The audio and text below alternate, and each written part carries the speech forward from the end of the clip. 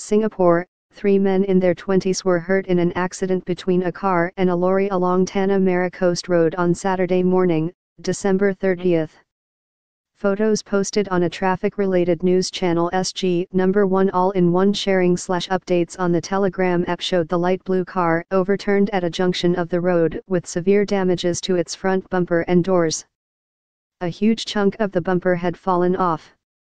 The Singapore Civil Defence Force, SCDF, was alerted at 7:45 am, a spokesman said. The 3 injured were conscious when taken to Changi General Hospital. The Straits Times understands that they are currently under observation.